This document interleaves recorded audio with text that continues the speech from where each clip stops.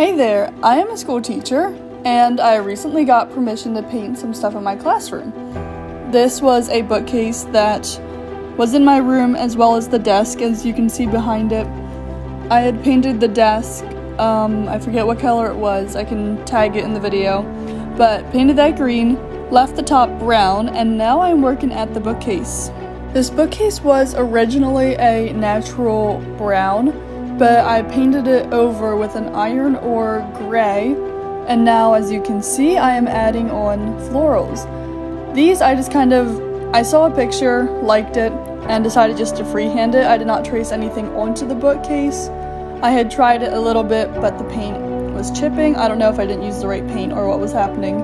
Maybe I'm just too impatient and didn't want to wait for the paint to dry.